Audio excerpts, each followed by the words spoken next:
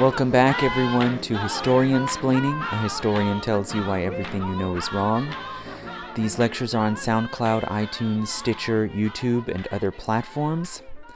And I left off last month with the latest installment in my series on the history of the United States in 100 objects. The last one was the fourth in the series about the main Norse coin, which is a small silver coin minted in Norway that was reportedly found at an archaeological site in Maine, dating to the pre-Columbian era. So it's the only authentic Norse artifact ever found in the United States, if the find is genuine. So it's a very important new object to talk about. It's the first that deals with contact between Europe and America.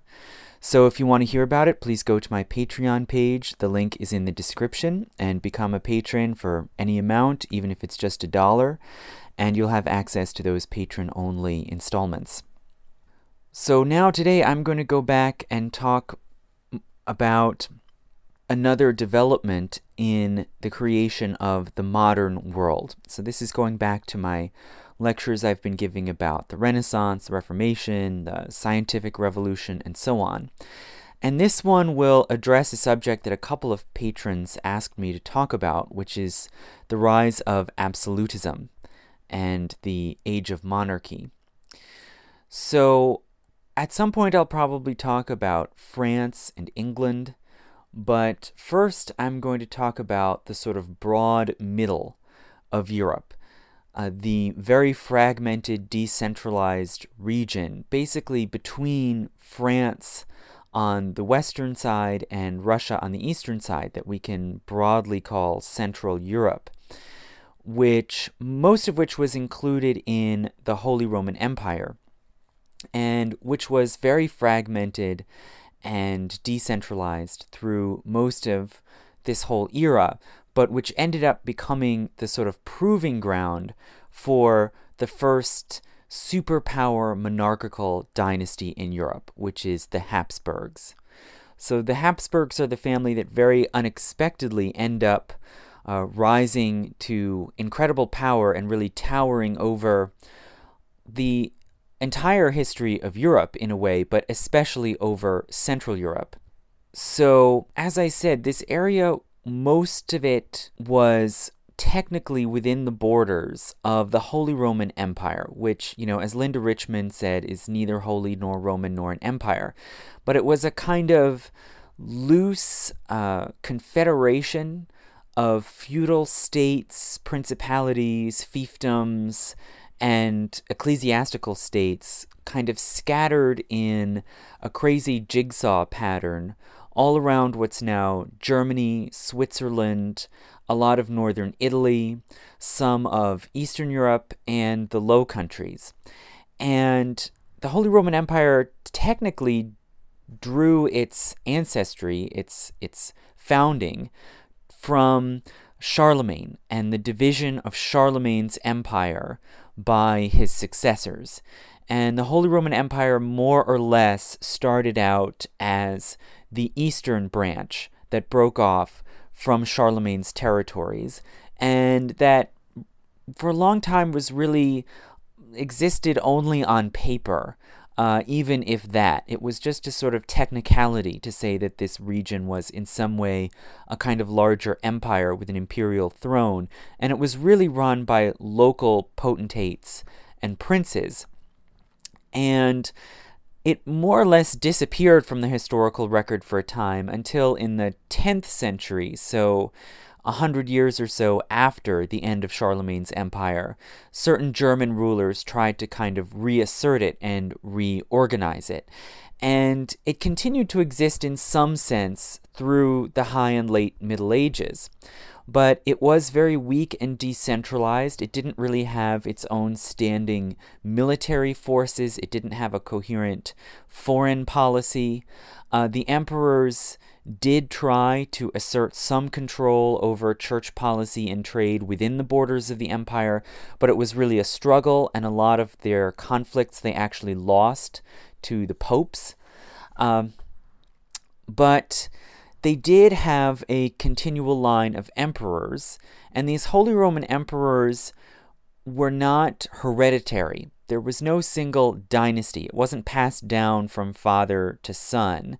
Rather, each emperor was elected, and there was a certain selection of a few important princes, like, say, the princes of Saxony or of the Palatine, who were considered kind of leaders of the empire and who had the power to vote in these elections for the emperor. So each time an emperor died or abdicated, they would have to somehow come up with a way for these few princes to vote and agree on a new emperor. And this electoral system really reinforced the fact that it was actually these local rulers who really held the power, and that even once an emperor had been crowned, he still owed his authority to these more minor princes within the empire.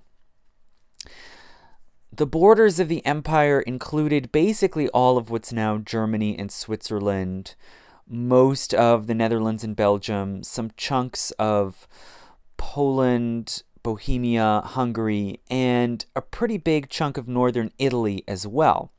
But in the high and late Middle Ages, the various Italian cities, as they grew, like Venice, Milan, Torino in northern Italy, they asserted their effective independence more and more. And there actually was a sort of long internal political struggle within these various cities between those who favored recognizing the power of the emperor, who were called Ghibellines, the Ghibelline party, those who favored the Pope and church power, who were called Guelphs, and all kinds of other parties that wanted local autonomy and often republican rule within these cities.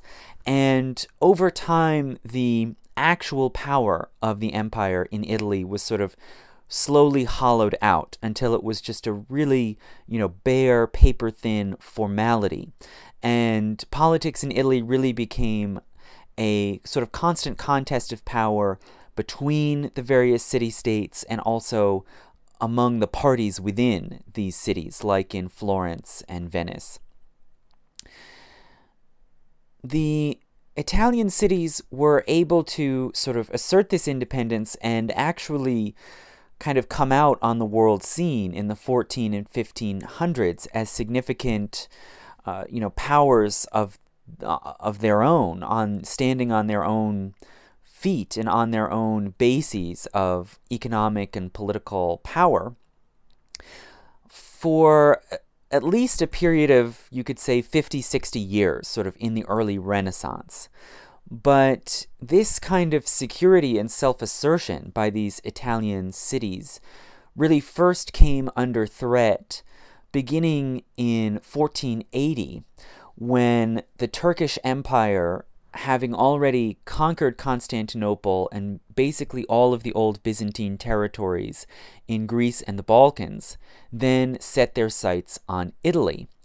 And in the year 1480, the Ottoman Empire launched a fleet to invade Italy and actually successfully landed, besieged, and captured the city of Otranto at the southern end of Apulia.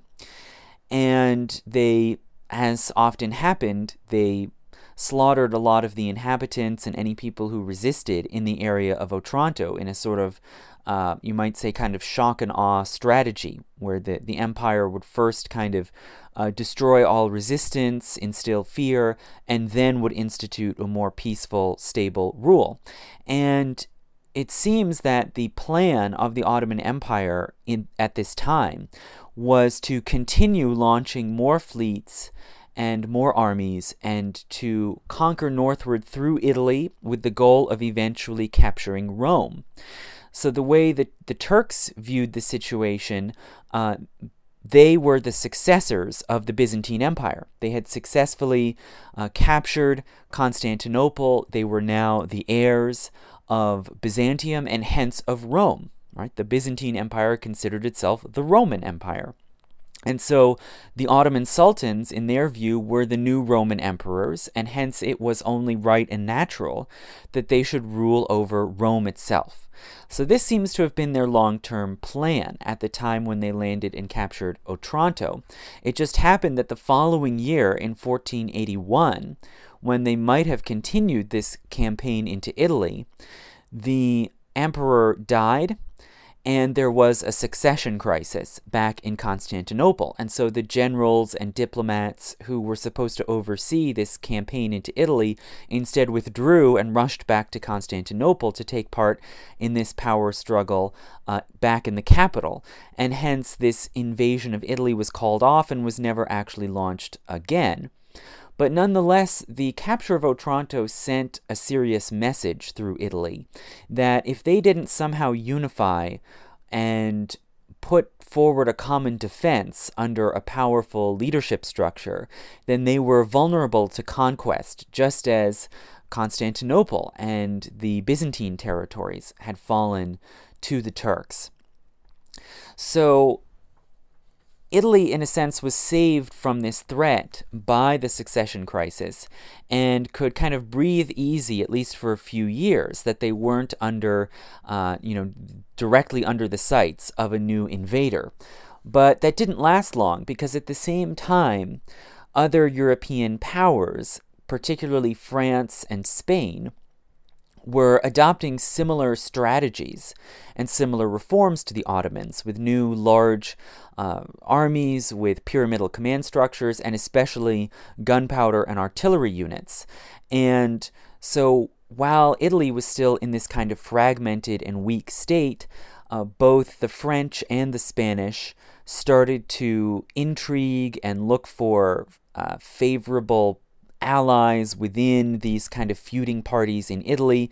And as their kind of Cold War contest for power in Italy escalated, eventually in 1494, both the Spanish and the French found pretexts to start moving armies directly into Italy. And they started attacking and using these old Italian cities, a lot of which were still just medieval walled cities, as kind of pawns and bases for a war with one another.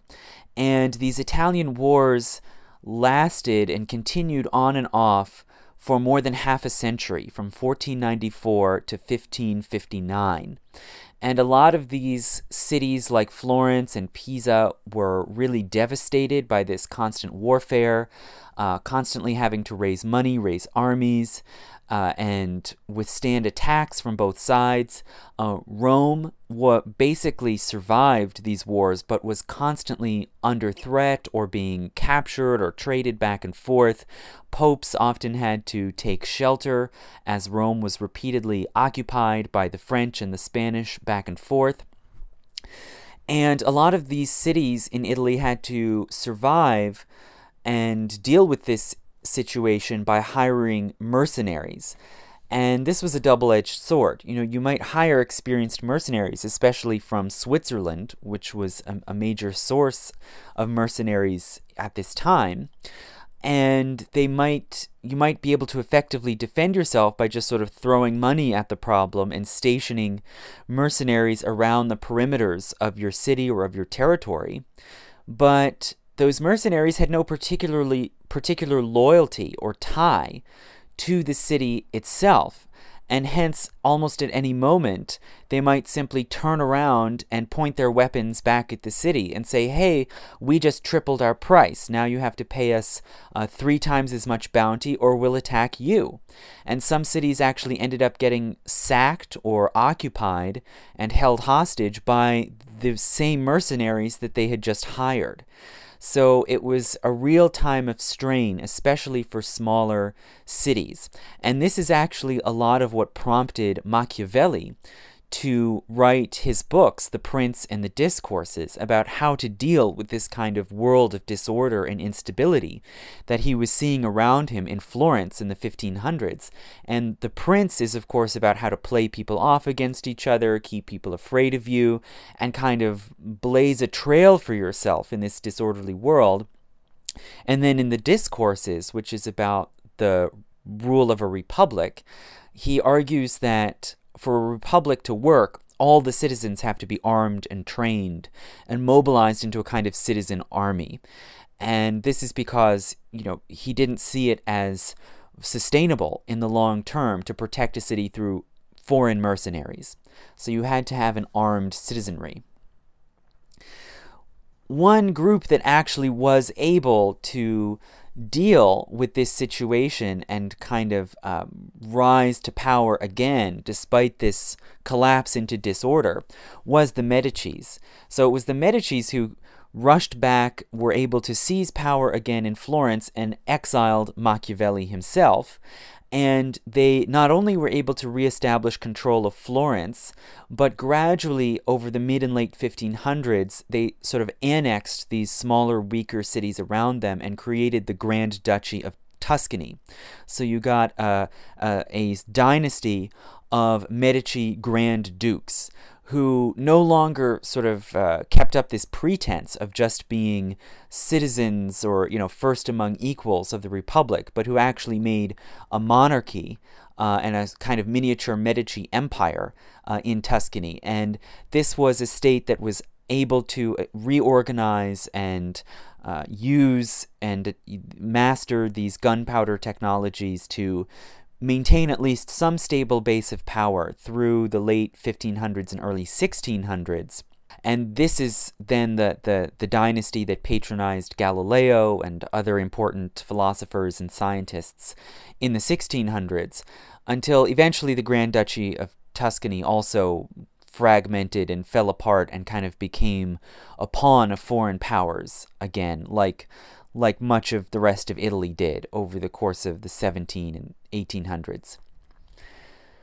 So at this time, when you had huge armies sort of maneuvering around each other, back and forth, engaging one another across Italy in the 1500s and the 1600s, camp diseases broke out again with a vengeance, and particularly the bubonic plague, which had really diminished and been gotten under control gradually through the 14 and 1500s.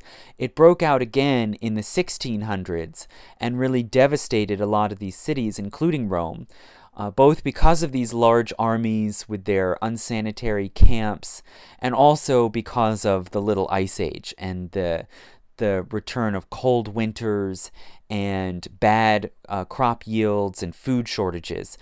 So Italy was one of the places hit hardest by the Little Ice Age and the general crisis of the 17th century. So that gives you a little sense of the trajectory of Italy at this time, at least of the northern and central areas of Italy that fell under the Holy Roman Empire. Just north of them, of course, was Switzerland. Switzerland was largely spared from these wars and plagues, mainly because it's so mountainous and isolated, so it wasn't really possible to move giant French or Spanish armies in there. They were fairly secure, and there weren't as big concentrated populations, so you didn't have the same outbreaks of plague. And Switzerland was able to sort of maintain itself as a little confederation of kind of miniature republics, although some of them had monarchs. They were basically little self-governing participatory cities, like Zurich and Bern and Geneva. So what Italy had been in the late Middle Ages actually lasted a bit longer in Switzerland. And what eventually really weakened Switzerland from within was not so much political factions or disease, but the religious divide. So Protestantism really made strong inroads, and Switzerland, especially Zurich and Geneva, became the first bases, the kind of headquarters of Reformed Protestantism, whereas other cantons remained Roman Catholic, and the two eventually went to war. This is what killed Ulrich Zwingli, one of the great reforming Protestant theologians. He was a leader and soldier of Zurich, and he ended up being killed in battle in one of these many skirmishes between Zurich and the Catholic cities. And eventually, as this conflict heated up, foreign powers got involved, and particularly Catholic powers like France and Austria sort of intervened and tried to sway the politics of Switzerland in favor of the Catholics. And so, although it was not devastated to the same degree as Italy, it did end up, again, becoming a kind of pawn for larger power plays.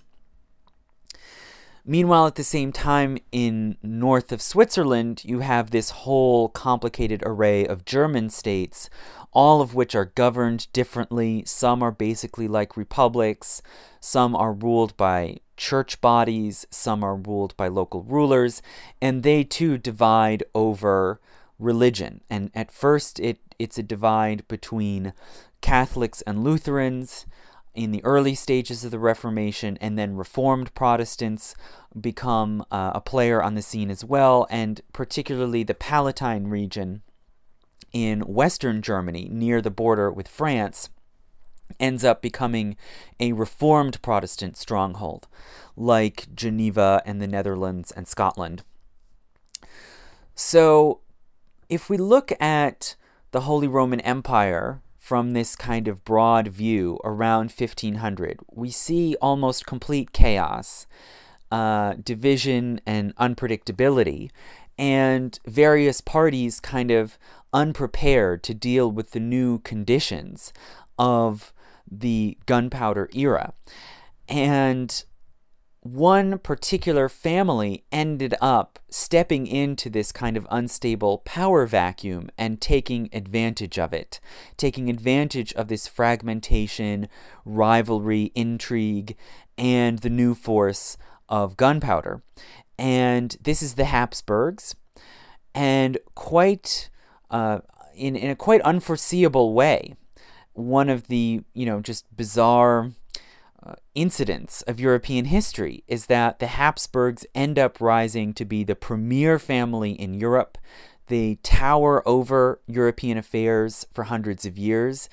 They really effectively become the de facto rulers of Central Europe and even of other countries outside of Central Europe.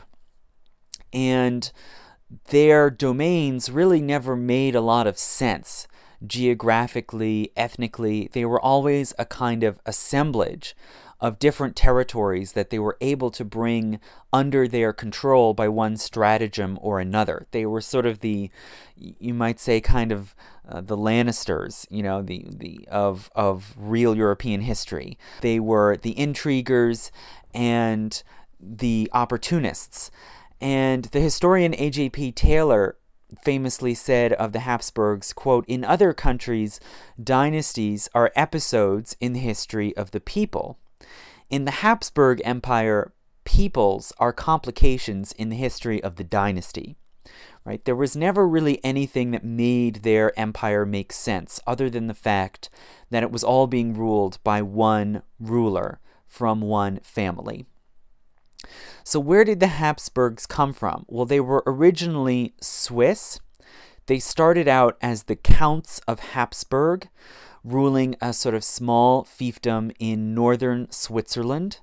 We don't know exactly when the family started or how, but by around 1000 or so, they were the counts of this town and fiefdom of Habsburg. They had a small mountaintop castle there, some of which still stands. You can still see Habsburg Castle. And they sort of asserted themselves and sought for opportunities to gain power, to gain favor among other neighboring noble families. In 1274, someone in the area proclaimed them and gave them the honorary title of King of the Romans, sort of casting them as heirs of the Roman imperial throne, much like Charlemagne had been, and much the same way that the Holy Roman Emperors claimed to be. But they sort of took up this title of King of the Romans in this local area of northern Switzerland and southern Germany, and sort of asserted their supremacy over that limited region. Not long after, in 1282, they were able to obtain rule over the Duchy of Austria. And Austria at this time was not a major kingdom. It was a sort of minor duchy in the southeastern corner of the Holy Roman Empire, but it did have significant fertile farmlands along the Danube. It had a sizable capital at Vienna, and the Habsburgs sort of start to use Austria as their main base of operations and power. And they, again, seek favor, build alliances, make strategic marriages to try to get more domains added into their rolls. And most importantly, in 1437, they make a diplomatic marriage that brings the kingdoms of Bohemia and Hungary under their rule. And Bohemia and Hungary are both sort of south and east of Austria. So they're now starting to extend their domains deeper into Central and even Eastern Europe and beyond the technical bounds of the Holy Roman Empire. And with this marriage, they really sort of rise to prominence as the most important ruling noble family in Central Europe. And so not too surprisingly, in 1440, Habsburg is elected as for the first time as Holy Roman Emperor. So they now become, titular heads of this kind of formal confederation embracing all of Central Europe. And they use this sort of prestigious title to advance their power and their prominence on the whole European scene. And from then on, the Habsburgs become, in a sense, de facto owners of the imperial throne. And only Habsburgs are elected as Holy Roman Emperor from then on, with one exception, from then on until the extinction of the Holy Roman Empire in 1806. So from this point onward, really, the imperial throne becomes like a family property, and the elections become simply a pro forma, performance. They also begin using a family insignia of the letters A, E, I, O, U. Now, this, of course, is just the vowels in the Latin alphabet in order, but various different meanings have been attributed over the years to this insignia, A, E, I, O, U, and there are actually early notebooks belonging to Habsburg rulers where they gave possible interpretations of what the letters stand for, and they tend to be taken to mean something to the effect of Austria rules the entire globe. So at one point it was claimed that the letters stand for Alles Erdreich ist Österreich untertan, basically meaning the entire world is subject to Austria. Or in Latin, Austriae est imperare orbi universo. Austria is the ruler of the entire globe. So it seems maybe in a sort of coded, veiled way at first, they start entertaining the idea that they are rulers of the entire world, that there is no limit, and that they are the sort of new universal kings or universal emperors.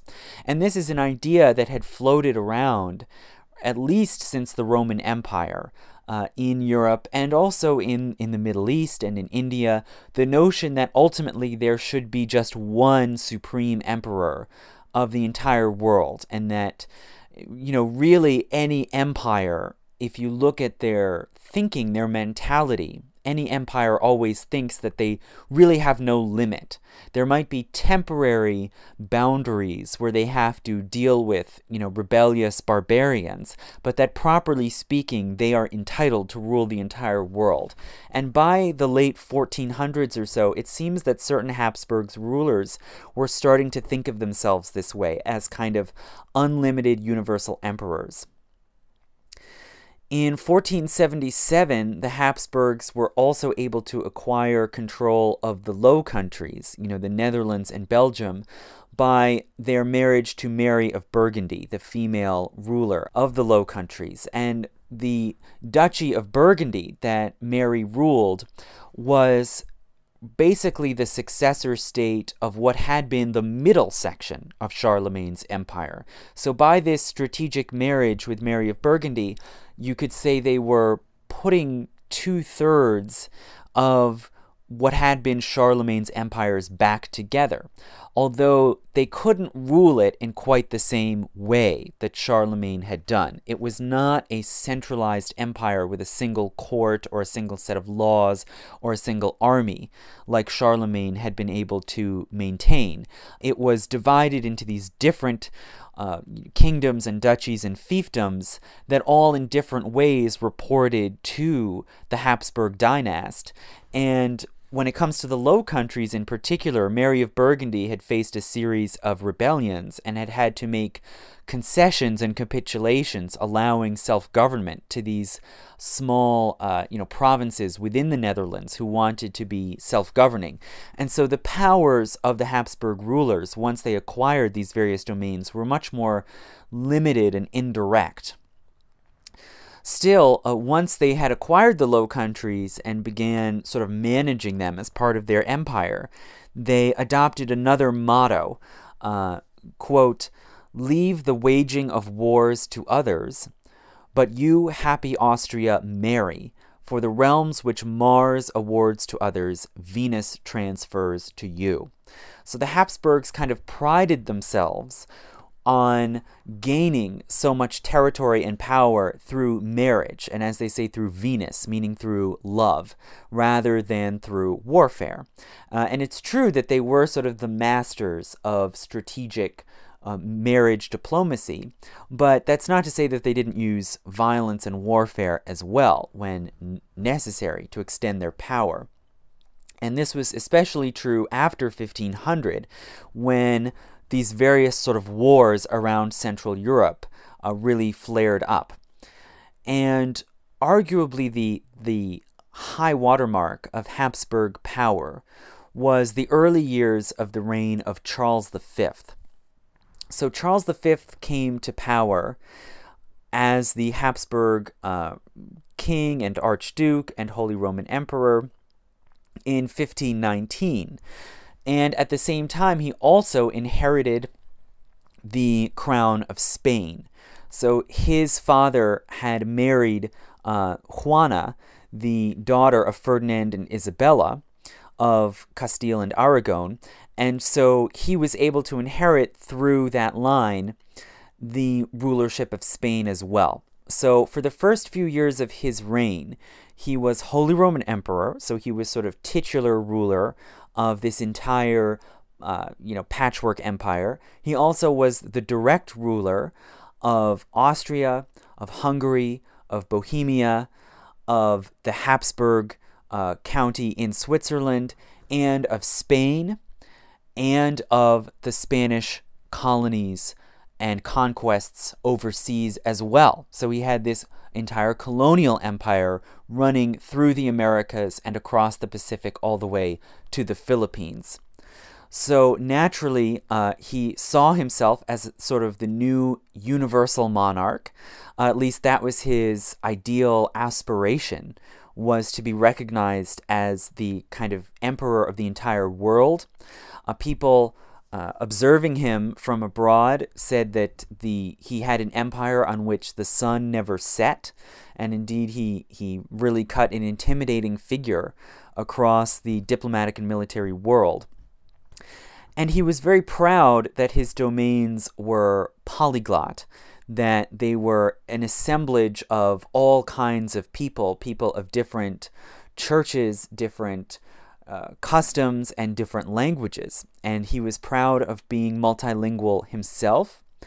And he's been quoted in many chronicles as saying, quote, "I speak in Latin to God, Italian to women, French to men, and German to my horse."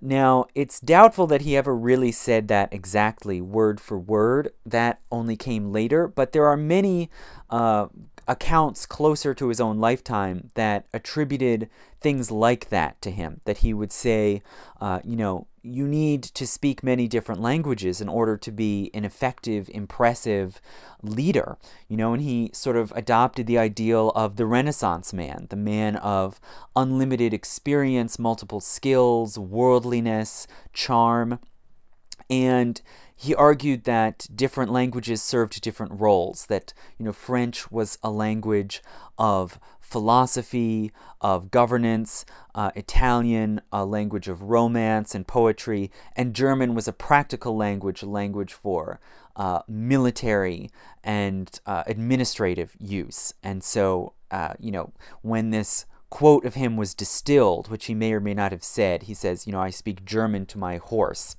He probably grew up speaking mainly French. He spent most of his early life in training to be an emperor in the Low Countries, in the Duchy of Burgundy. And the upper class there did not speak Dutch or Flemish, they spoke French. So he probably was mainly an everyday French speaker, which is ironic because France ended up becoming his main enemy. He was able to assert his power fairly well when he needed to militarily and draw on these various resources. He won very important engagements like the Battle of Pavia, which I've mentioned before, in Italy in 1525. So he took up command of the Spanish army as King of Spain and was able to engage and defeat King Francis of France. But nonetheless, it was extremely difficult to manage these domains. And as I said, there was not a single central capital and central court that he could govern through all the time. In order to really administer effectively, he had to constantly travel around, which was tiring and time-wasting and expensive and dangerous. Whenever a monarch goes out on the roads, he's subject to possibly being kidnapped or just dying in an accident or an assassination. So he decided after not very long to divide up his domains, and he formally split his domains into eastern and western branches in 1522. So the eastern portion included Austria, Hungary, and Bohemia, and he handed over the regency, the effective rule over these domains, to his younger brother. And so these areas in later years came to be known as the junior line of the Habsburg domains, because they ended up passing into the hands of that younger brother and his heirs. The western portion included Spain, eventually Portugal as well, the Netherlands, and the Spanish colonies in the Americas. So this is what came to be called the senior line Habsburg domains. And these were passed down to Charles's son, Philip, who became Philip II. And you might remember Philip II is the fervently Catholic counter-Reformation monarch who builds El Escorial as his sort of central church and state headquarters, who encourages and supports the Inquisition, who tries to invade England, who suppresses the Dutch revolt, the Protestant Republican revolt in the Netherlands. And he establishes a fairly long-lasting Habsburg dynasty in Spain and the Spanish Empire. But in the 1600s, this Habsburg line went into decline because of mismanagement, especially of the Spanish homeland, and also because of severe inbreeding. So this the Habsburg dynasty had always been strategic about whom they married. And the Spanish Habsburgs kind of took this to an extreme and in a bad direction. They really didn't want to sort of degrade their status and primacy in Europe by marrying into any inferior dynasties, and also because they were fervently Catholic and anti-Protestant, they sort of cut the entire Protestant section of Europe out of their pool of potential marriage partners, and they ended up becoming a severely inbred and even deformed ruling house, which eventually finally died out in the year 1700. So the last Habsburg monarch in Spain died in 1700, and they ended up being replaced by a Bourbon dynasty. But that's a whole other story. So the Habsburgs in the West, the senior line, died out first, whereas the junior line that ruled in Germany and the Holy Roman Empire and Hungary lasted for longer and were able to maintain their sort of supreme position as the premier ruling family dominating most of Central Europe. And they, from their base in Central Europe, tried to extend and assert their claim to kind of universal monarchy, where they ought to be able to overcome all rivals and all limits to their power. But naturally, other rulers around them saw this as a threat and ended up rallying and circling against them. So very important obstacles quickly sprung up to Habsburg power that ended up thwarting their aspirations to universal monarchy. One of the most important of these was the Turks. So I already mentioned the Turks, their sort of aborted invasion of Italy. Well, that was not the end of the Turkish advance into Central Europe, but rather they captured Serbia in 1522, so in the very same year when Charles V divided his eastern and western domains. The Turks captured Serbia and continued their rapid advance through the Balkans to Central Europe, and only 7 years later they laid siege to Vienna and were able to march right into Austria and attempted to capture the Austrian capital, the main sort of base of Habsburg power in the Holy Roman Empire. What saved the Habsburgs was not any great military performance in defense of their domains, but rather it was severe heavy rains that continued all through the spring and caused mud and severe flooding, which slowed down and sometimes completely halted the Turkish advance. And the main military advantage that the Turks pressed was their very good strategy with gunpowder and gigantic cannon. Well, with all of this rain and flooding, it was almost impossible to keep their gunpowder dry. And this really weakened and put a damper on their ability to attack Vienna effectively. So after months of rain, they eventually lifted their siege and retreated from Vienna. And arguably, you could say that this failed siege of Vienna in 1529 was the high watermark of Ottoman power. But they continued to be a serious, threatening, and dynamic power in Europe through the 1530s and 40s. They were later beaten back somewhat when Philip II defeated them at sea at Lepanto in 1571, but nonetheless they were able to rebuild their fleet fairly quickly afterwards, and they continued to be a significant power both on land and at sea.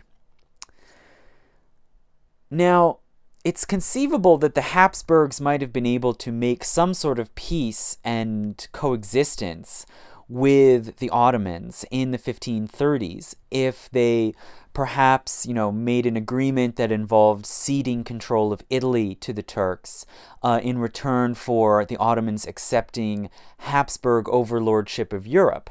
But this was thwarted by the Habsburgs' main enemy to the west, which was France.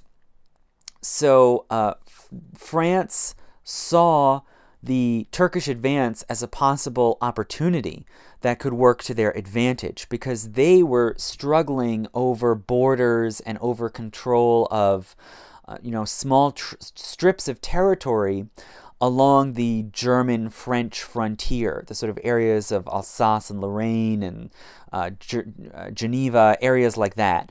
And they saw this rise of the Habsburgs as a major threat that was encircling them. They now had Habsburg rulers to their east in Germany and Austria, and to their southwest in Spain and later in Portugal. So they saw themselves as possibly, a sitting duck for the rising power and aspirations of the Habsburgs. So they decided, well, the enemy of my enemy is my friend, and the Turks are offering us an opportunity to encircle the Habsburgs. So in 1531, King Francis himself was quoted as saying to one of his diplomats, quote, "I cannot deny that I wish to see the Turk all-powerful and ready for war. Not for himself, for he is an infidel and we are all Christians, but to weaken the power of the emperor, to compel him to make major expenses, and to reassure all the other governments who are opposed to such a formidable enemy." So it begins as this sort of flirtation of saying, well, maybe it's not such a bad thing for us if the Turks cause a problem for the Habsburg emperor on his eastern frontier. And not long after, in the following year, they actually made a more or less open alliance with the Ottomans. So Francis and the Sultan Suleiman the Magnificent sent embassies back and forth to one another, gifts, and then in the mid-1530s, they started actually conducting joint naval operations, where small French fleets would act as guides and scouts for Turkish fleets sailing around Italy and attacking imperial ports on the coast of Italy as a way of harassing and trying to weaken the Holy Roman Empire. And this, of course, caused enormous scandal throughout much of Europe, to think that France was debasing itself by an open alliance with these infidels and enemies of Christendom. But politics makes for strange bedfellows, and this alliance actually culminated in 1543 when the Turks were again trying to harass Habsburg ports, not only in Italy but even as far west as Spain. And the French recognized that they needed overwintering quarters to continue to supply their ships and keep up these attacks, rather than having to withdraw every winter back to Constantinople. And so they openly offered to the Turks to harbor their ships at Toulon, at the main French port on the Mediterranean. So the the Turkish fleet was docked and wintered at Toulon. The naval forces and diplomats and clergy from the Turkish Empire were housed and quartered at Toulon. Many French subjects were actually forced to vacate their homes and give quarter to these Turks, and the Cathedral of Toulon was even given over and made temporarily into a mosque for these Turkish forces to worship in. So again, in a way, you could see this as a kind of, early model of interreligious coexistence, but there was no great idealism behind it. This was a strategic move in response to the incredible, meteoric rise of the Habsburg dynasty. The last major obstacle that really thwarted the Habsburgs' rise to power was actually internal, within their domains. So the Protestant Reformation began, of course, in Germany, in the Holy Roman Empire, with Luther and his supporters in Germany, and then shortly after, the reformers in Switzerland. And Charles V, while he was still emperor, actually tried to take this movement in stride. He believed that the Protestant reformers had some valid points, that the church did need to be reformed, and he knew that there was a long history and a long tradition of monarchs, including particularly Holy Roman emperors, trying to seize some control over the church within their domains and institute positive reforms. So he believed that he could act as a kind of arbiter between Luther and his opponents and between this new Protestant movement and the Catholic Church, that he could sort of oversee and lead a council, an ecclesiastical council that could negotiate and work out a program of church reform and a new liturgy, a new creed, and so on, and that he could set up a kind of compromise reformed church within the empire, with himself as the sort of leading governor. And this was not an unreasonable idea. It maybe was a bit idealistic, maybe a little naive, and it ended up failing firstly, because Luther simply rejected the idea. Luther was not a man interested in compromise. Luther was a man interested in principle and principle only, and in the correct forms of worship and doctrine that he believed were strictly in line with Scripture. And so he did not allow his followers to partake in this sort of movement for negotiation or for an imperial council. And the moves towards negotiation broke down, and basically Charles V ended up forced to choose a side between the Catholics and the Protestants, and he ended up coming down on the side of the Catholics, although he was not really able to suppress the Protestant movement because it was already too widespread, and it involved too many of his subject princes and vassals in the empire over whom he really had very little political control. Outside of his personal domains in Austria and Hungary and Bohemia, he really didn't have much control, and people like the Elector of Saxony were able to shelter Luther and other reformers and keep this movement going outside of his control. When Charles V sort of tried to suppress the spread of Protestantism and kind of force the Protestants to the table of negotiation, they formed a league against him called the Schmalkaldic League, an alliance of Protestant states and principalities that actually took up arms and were able to oppose him on the field of battle in defense of their autonomy and their asserted right to control religious policy within their own domains. And the Turks actually they sent emissaries and diplomatic messages into Germany and encouraged the Schmalkaldic League to ally with Francis. And this was something they were reluctant to do, not only because it was a Muslim ruler's idea, but also because Francis was a Catholic. But again, the enemy of my enemy is my friend, and they ended up making a strategic alliance.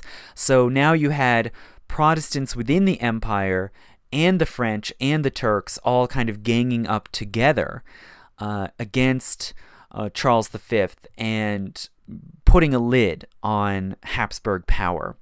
And so eventually it was the Habsburgs who were forced to come to the negotiating table, and they worked out the Peace of Augsburg in 1555, which basically forced the Holy Roman Emperors to accept the existence of Protestantism in those states and principalities within the empire where the local rulers wanted it to be tolerated. Just 1 year later, in 1556, Charles abdicated from his throne. He basically, it seems, had become disillusioned and exhausted and gave up on this dream of universal empire. So he abdicated and handed over the throne of the Western Territories to his successor, and he retired to a small, remote Huronimite monastery in Spain. And he apparently took up an ascetic lifestyle, not as ascetic and bare bones as the monks in the monastery around him, but he built a sort of small house for himself adjoining the monastery. He became very sick with gout and other diseases, and kind of lived in a small bedroom with an open doorway to the chapel, so he could just kind of stay at home and observe Mass being held in the adjoining room, and probably, sort of reflected on the failure of his grand dream of world empire. He died 2 years later in 1558, and after his death, there was something of a Spanish Golden Age under the rule of Philip that then was followed, as I said, by decline, especially after 1600. But there was continuing Habsburg power and strategic dominance in much of Central Europe, even after Charles V. Rudolf II was the Archduke of Austria and Holy Roman Emperor from 1576 to 1612. And Rudolf is known today mainly because he encouraged art and science, especially alchemy and other occult arts. He, patronized and dabbled into magic, sorcery, divination, and he was able to maintain Habsburg power in Central Europe, although he did not expand it the way earlier rulers had done. And so in a way you could see Rudolf II as sort of the height of the Eastern, junior line Habsburg dynasty. He launched a failed war against the Turks from 1593 until 1606. And so he hoped to roll back Turkish power and kind of reassert the Holy Roman Empire and Austria and control over Hungary. But he ended up basically in a stalemate. So you have a kind of holding pattern stalemate with an increasingly hard border between Turkish and Habsburg domains that basically cut through Hungary. So although Hungary was technically still, formally one kingdom, it really was divided, almost like East and West Germany during the Cold War. And the Habsburgs were able to maintain this position, sort of holding the line and keeping control over most of Central Europe and serving as a kind of bulwark, really, of Europe against the Turkish advance for another 12 years after the end of this war with the Turks. But in a way, the Holy Roman Empire was really in a precarious position. It was still very internally divided. It was divided between religious groups. It was divided between those who were loyal to the Habsburgs and saw them as protectors against the Turks, and those who saw the Habsburgs as oppressors who had wrongly usurped control over what should be a decentralized confederation. And there continued to be feuding factions and parties sort of vying for an opportunity to assert themselves in this very unstable empire. And the French, as I said before, continued to have sympathy and support for the Protestants within the empire and saw them as possibly valuable allies against the Habsburgs. So this kind of delicate balance of power was, in a sense, ready to fall apart, and everyone, kind of the wolves were already circling, when in 1618, the Habsburg ruler died, and the various kind of councils and estates around the empire held their meetings, their kind of pro forma meetings, to hold these rubber stamp elections where they would merely, kind of automatically choose the next Habsburg heir as the new ruler. So it was simply assumed that the Habsburg heir would become the new Holy Roman Emperor, and that he would, of course, become the new Archduke of Austria and King of Hungary and King of Bohemia and all these various domains. However, the estates in Bohemia met in Prague, and unexpectedly they chose a different ruler. They did not simply rubber stamp elect the next Habsburg, but instead they chose Frederick the Elector Palatine. So Frederick was a prince of the state in West Central Germany called by various names, usually called the Palatinate or something like that, which was Reformed Protestant. And Frederick himself was a Reformed Protestant. So the estates in Bohemia had been sort of infiltrated gradually by Protestants and sympathizers of the Protestant cause.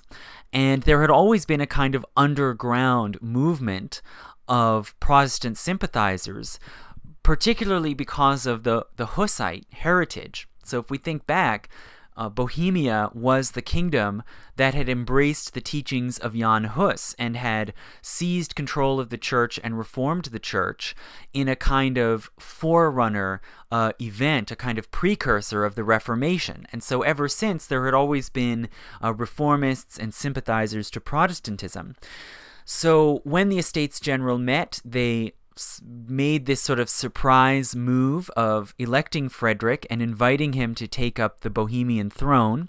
This, of course, was a humiliating slap in the face to the Habsburgs, who quickly dispatched generals and administrators to Prague to shut down this estate council and nullify this election and try to force in a new proxy who would uphold Habsburg rule. And this led to the so-called defenestration of Prague, where the guards guarding the offices of this estate in Prague accepted in one of these Habsburg Catholic emissaries and then promptly ushered him to the window and threw him out the window. And he fell several stories but was able to survive. And this defenestration of Prague was, in effect, a kind of declaration of war. It was a declaration of war by the Bohemian estates against the Habsburgs and also of Protestants against Catholics and the Catholic Church. So this Frederick took up rulership of Bohemia, and this quickly prompted a war where the Austrians sent in armies to try to overthrow Frederick and reassert control of Bohemia. This naturally mobilized Bohemia's sympathizers and allies among the other Protestant states in Germany who rallied to their support. Once it became a sort of religious war dividing the empire, the other Catholic powers in the area started to send their support for the Habsburgs, and it ended up sort of cascading into a broad kind of Protestant versus Catholic world war. And it ended up dragging on for years. The Winter King, well, the King Frederick of Bohemia was eventually overthrown by Catholics within his kingdom who were bolstered by an Austrian invasion. So they were able to overthrow him, chase him from the capital. He had to flee into exile, and because of his sort of short period of rule, which was only about a year and a half, he's been called the Winter King, almost as if he only ruled for one season, although that was not true. It was a year and a half. So the overthrow of the Winter King kind of, further added fuel to this cascading Protestant versus Catholic conflict. Other countries intervened and became involved even outside the empire. King James of England and Scotland sent Scottish forces into the empire to try to support the Bohemians. He was a Presbyterian and hence a Reformed Protestant as well. Eventually, Denmark and Sweden became involved. Gustavus Adolphus, the sort of famous, super successful ruler of Sweden, invaded and used new artillery tactics to beat back the Catholic forces. And France, had divided loyalties. France was a Catholic state, and it did make some nominal gestures of support to the Habsburgs for a while early in the war. But then once they saw that it was possible that the Habsburgs might actually win and hence vanquish all kinds of internal enemies in the empire and establish themselves as much more powerful absolute rulers than they had been before, then the French switched sides and instead sent an army through Alsace into the empire in support of the Protestant side. So, much like in World War I and other later conflicts, it became a kind of consuming conflagration where people ended up switching sides, not so much out of ideological sympathy, but just out of fear of one side winning so resoundingly that they would be an unstoppable force. And this war dragged on for 30 years. It's known as the 30 Years' War. It tore back and forth all through Central Europe, but especially sort of Central and Western Germany were really devastated. Towns were destroyed, fields were destroyed, infrastructure, dikes, bridges were destroyed. Civilization was almost leveled to the ground in large parts of Germany, especially the Palatinate, that Reformed Protestant area where Frederick came from, that became the sort of main flashpoint of the struggle. And about 8 to 9 million people were killed. So, by far the biggest, most destructive war, at least in Western history, until the 20th century. And it finally ended in 1648 with the Peace of Westphalia. And the Peace of Westphalia was actually a series of treaties signed among these various contending parties that were involved in the war. And the main agreement of the Peace of Westphalia was, in a way, really pathetic because it was just a recapitulation of what had already been established by the Peace of Augsburg, basically saying religious policy can be set by each individual ruler and prince within the empire, right? The Holy Roman Emperor does not have the power to control religious policy, and that was the main subject at issue in Bohemia and the defenestration of Prague and the overthrow of the Winter King. It was about, will Bohemia be Catholic or Protestant? And so the Peace of Westphalia simply said each individual ruler sets their own religious policy. If the ruler is Lutheran, they can set up a Lutheran church. If they're Catholic, it can be a Catholic state. But it went a little bit further than the Peace of Augsburg in that it also said that if the ruler is Reformed Protestant, then they can make a Reformed church, or even if they want to have religious toleration and religious freedom within their domains, that is their prerogative as well. So in a sense, it even further weakened and fragmented the empire and ensured that it would continue to be, religiously divided. But it tried to take the issue of religion off the political table. Other treaties involved in the Peace of Westphalia also recognized the autonomy of, the independence, of the Netherlands. So the Netherlands had been involved in an even longer sort of slow-burning revolt against Spanish rule. And Spain, the Habsburg rulers of Spain finally accepted Dutch independence, and also Swiss independence was recognized, so that Confederation of Swiss cantons, which had always been technically under the umbrella of the empire, was formally accepted as independent as well. So the Peace of Westphalia, it really further weakened the authority of the Habsburgs in what had been their own domains, but it did allow them to continue still as a major dynasty, still ruling over Austria, Bohemia, Hungary, other domains, and nominally occupying the Holy Roman Imperial throne, or whatever was left of it.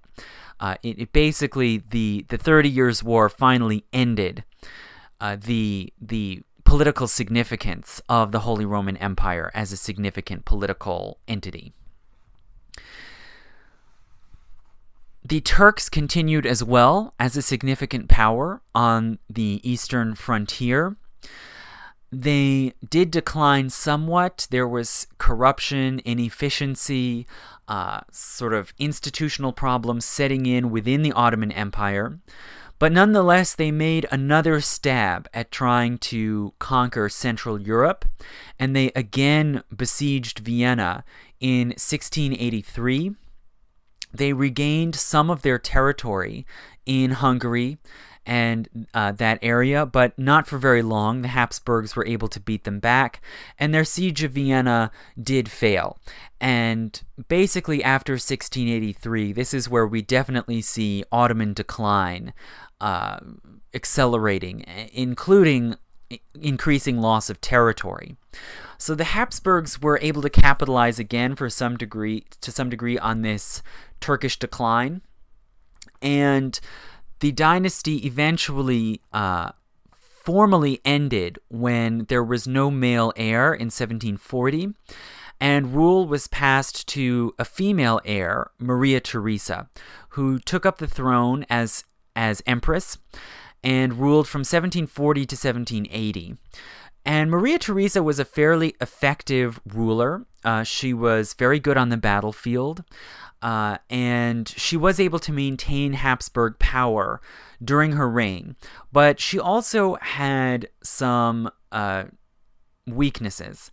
Internally, she was very repressive and reactionary. She suppressed all opposition. She tried to reassert religious control over the empire and try to roll back Protestantism. She very severely persecuted Protestants, Protestant sympathizers, freethinkers, deists, and basically reformers and dissenters of all kinds in her domains in Austria and Hungary.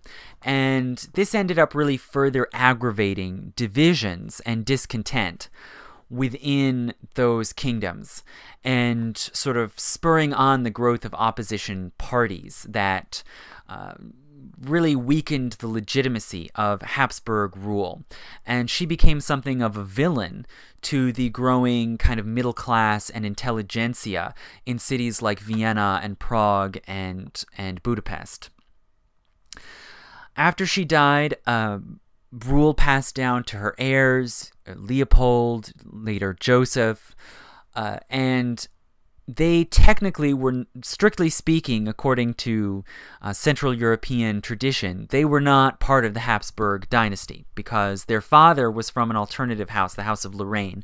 But they used the title Lorraine Habsburg. They sort of hyphenated their name to try to carry on sort of the prestige and the legacy of this Habsburg dynasty. And rulers who referred to themselves as Habsburg continued to occupy the throne in Austria and Hungary all through the 19th century and were finally only removed from power in 1918 with the collapse of the Austro-Hungarian Empire at the end of World War I. And technically, some of their heirs still claimed the Austrian throne until 1961. So the last open claimant to be a Habsburg ruler finally, gave up the ghost in 1961. So all considered, this is a more than 1,000-year-long dynasty, which was an effective ruling force in Europe for more than 500 years. And although it split into different branches, although it went through a female line at one point, they really were a continuing kind of, you might say, immovable object in Europe for centuries, a sort of fixture on the European political landscape. And they did exercise power in new ways, more directly, using themselves as symbols, making themselves visible, setting up a more centralized, bureaucratic and military command structure, centering on themselves. This was, in many ways, a modern dynasty, but they could never rule their domains in the same kind of absolute way that some other rulers did try to do, and to some degree succeeded in more compact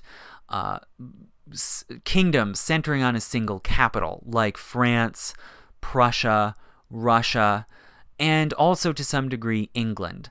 And the real champions of absolutism as a philosophy and as a model of governance were, of course, the French, and especially the Bourbons in France, who, of course, were the main European enemies of the Habsburgs.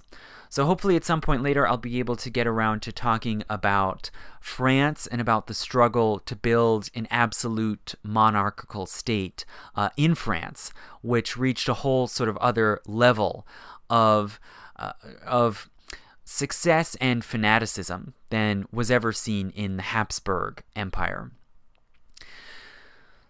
So, thank you for listening. Again, please go to my Patreon page if you're able to offer any support, and you'll get access to my patron-only installments, including my account of my travels in England earlier this year, and my half of my lectures on the history of the United States in 100 Objects, and half of my lectures on Myths of the Month.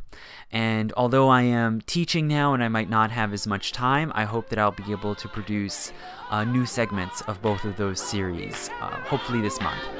So thank you again for listening.